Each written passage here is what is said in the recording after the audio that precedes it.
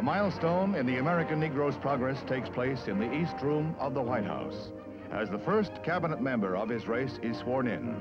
A distinguished audience of civil rights leaders, congressmen, and friends attend the ceremonies that install Robert C. Weaver as Secretary of Housing and Urban Development. Mr. Weaver has had a distinguished career in public service.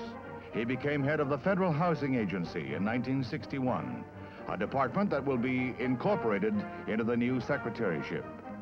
The President calls on Mr. Weaver to make our cities places where the good life is possible. The new secretary faces a formidable task.